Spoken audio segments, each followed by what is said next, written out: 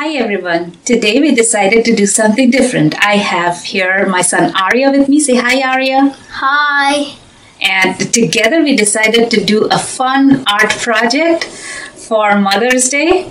So we thought we'll share with you so that you can do the same with your child and have a very unique Mother's Day. So let's get going. So I started off by painting a very elaborate background, just like Arya had requested. He wanted clouds and sky and then hills, then water and reflection of hills and trees in the water and all of the 9 yards and some more. But I absolutely do not think that any of that is really required, because when we actually do the stamp painting, the fun part with the cotton swabs, about 70% of it will be covered by the tree that we paint in the front. You will see soon. And so I really do not recommend painting all of that background and all that. But if you have a son like Arya, son or daughter like Arya, and they want you to do it and you are game, then go ahead and do it as well. So you can see that I am finishing off with the front, or rather the background, and once that background is done, I am going to paint the tree trunk. For painting the tree trunk, I made a very dark mixture of raw umber mixed with a lot of black and blue, and that is how I initially painted the whole tree trunk. And once that whole tree trunk was painted off, like the base was painted off, I let it dry just a little bit, and then added additional layers, or rather little highlights with a little darker shade or lighter shade for highlights. And that I did by adding a little bit of yellow and quite a bit of white to that dark brown, blue, black mix. So the base is done by raw umber, blue and black, and then the highlights are done by mixing a little bit of yellow and white into that brown black mix.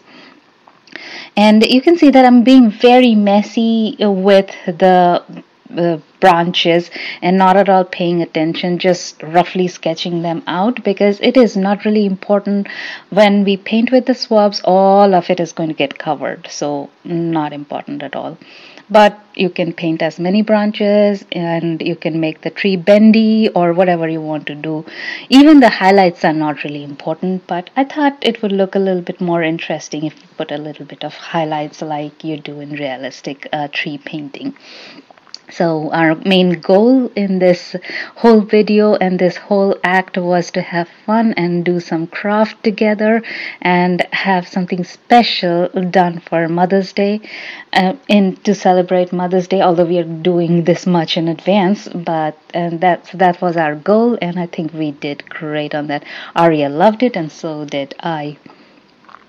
So once the tree trunk is all ready and done, then I'm going to show you that how I got everything ready. So what I did is I laid out some basic colors on a disposable paper palette. Would be probably better to use fluid acrylic paint, because they are very highly pigmented and very easy to work with. But I did not have any at hand, so I just used my Liquitex Basics, and I used some of the basic colors, red, blue, and purple, green, whatever I had in hand.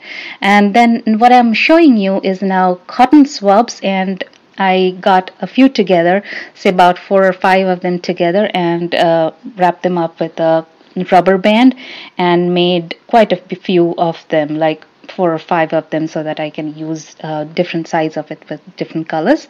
Keep quite a bit of rags handy, because you will need them, because it's a tiny bit of messy project.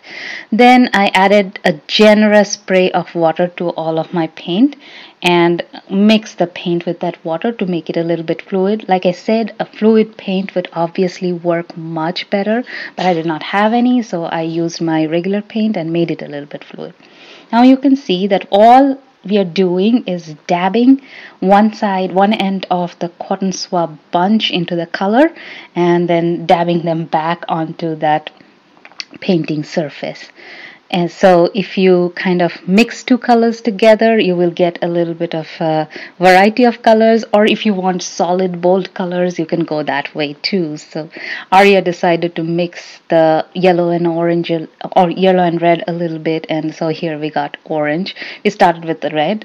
Then we moved on to some blue, and kind of keeping different colors one after the other, building a little bit of contrast, adding some purple. So there is no rule like what colors you should be using. Whatever you have handy, whatever you think you want to put in the tree, it does not really matter. And fill out the whole tree space, make it as big as you want, to make it as small as you want.